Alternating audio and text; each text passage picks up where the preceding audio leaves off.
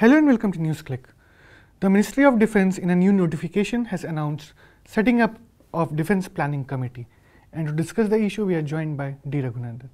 Welcome to Newsclick, Raghu. So let's start with what is this DPC and what will be its role and basically what are its compositions? See, the Defence Planning Committee is a new creation. The idea, I think, is to create a new institutional structure to make up for various deficiencies in the past. It's chaired by the National Security Advisor. It consists of the 3 defense chiefs, the chief of the Integrated Command Office at the Defense Ministry, and 3 secretaries from the Defense Ministry in charge of finance, etc. The brief given to this committee is to draw up a national security strategy, a national defense strategy derived from the first, to also supervise the defense production policies and programs in the country, which is of course intimately linked with the defense procurement system and some other tasks. It asks that this committee will prepare reports which would be submitted to the defense minister, leaving open the question of where does the decision making lie. If the defense, this committee makes a recommendation, is the minister bound by it? If not, what are the criteria brought about to change decisions? Or is the political leadership going to override this committee?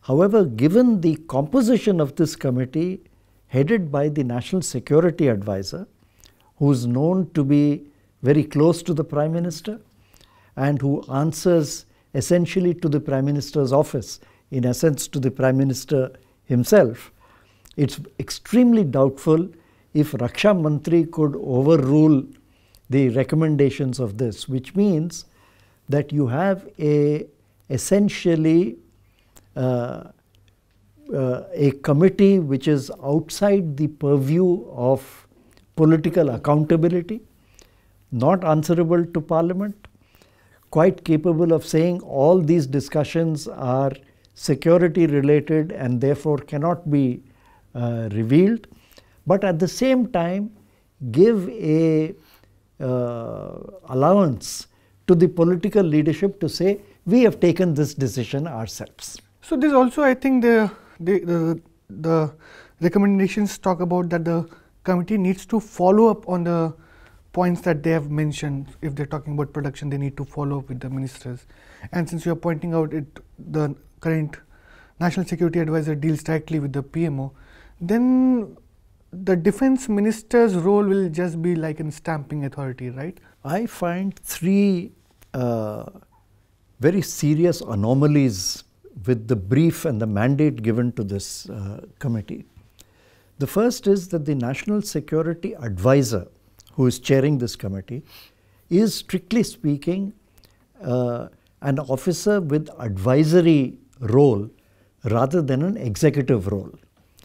But this committee combines an advisory role with executive responsibilities, which is highly anomalous.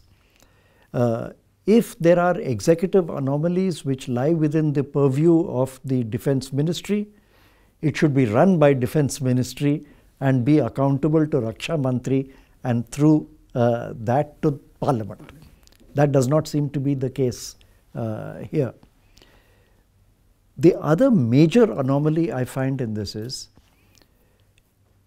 till now, the national security strategy, if you like, of the country was supposed to have been laid down by the National Security Council. Where does this leave now the National Security Council? Exactly. The National Security Council was broad-based, had strategic experts, had diplomatic experts, experts drawn from different fields, who could then have given inputs into forming the national security doctrine or strategy, from which your military doctrine and your defense doctrine could follow. This combines all of them and puts them all into one basket.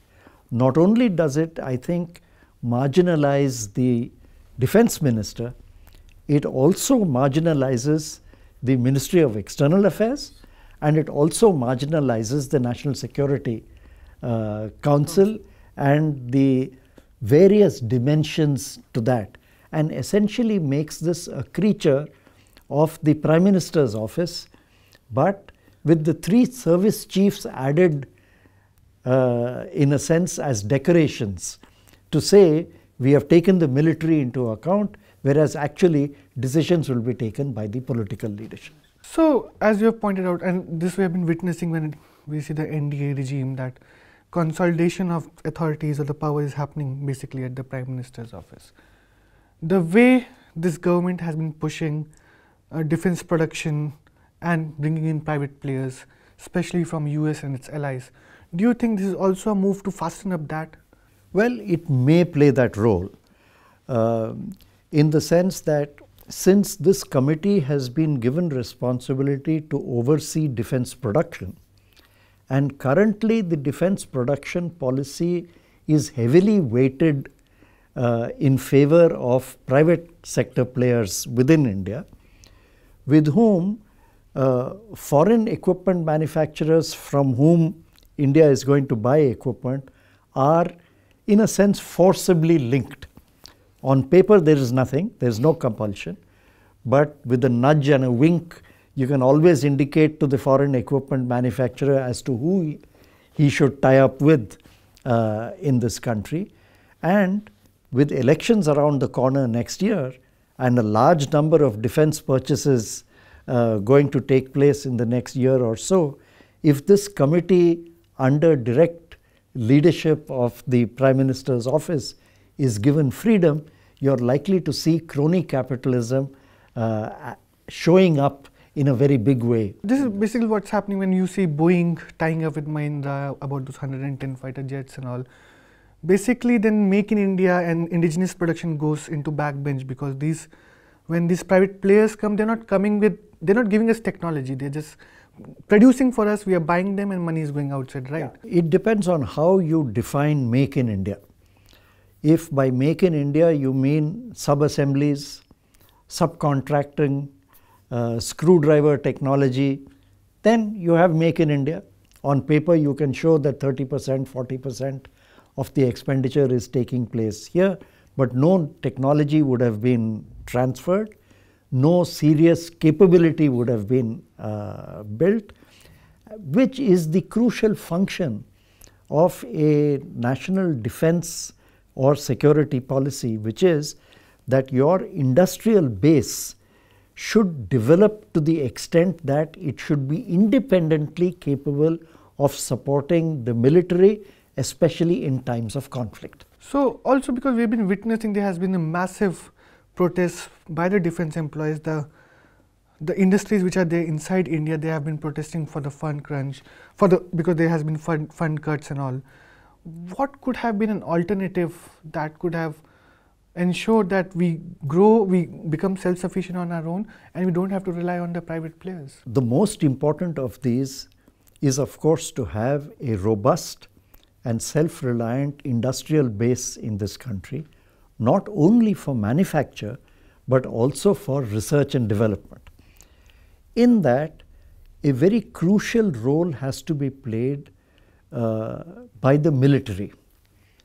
I think till now, this entire procurement process, as well as the indigenous R&D process, treats the military as giving inputs, but then decision making, financial outlays, procurement processes are run by the civilian bureaucracy, which has very little idea of the technical requirements of these weapons platforms or of the armaments requirements of the military. On the face of it, the only positive of this committee was the presence of the military chiefs. Because the one thing that this country has long lacked is an integrated planning which will involve top levels of the military leadership along with the civilian leadership of the country under the overall guidance of the political leadership. That has not happened. Several commentators have made this the basis of a positive evaluation of this committee by saying, finally we have brought the military into the process. I don't think so, because just by bringing in the 3 service chiefs does not mean there is an integrated planning process of the military which is built from the base up. The real answer to that would have been an integrated defense ministry which integrates the military presence along with the civilian leadership, build that up, have a technology forecasting and weapons platform forecasting system based on which the Indian industry, of course in the public sector because they have the maximum experience in manufacture as well as research, along with a set of feeder industries which could be from the private sector as well, needs to have been developed. That's all the time we have for today, Raghu, and as the committee starts functioning and what they do, we'll follow up these issues once again. Thanks a lot. Thank you for watching Newsclick.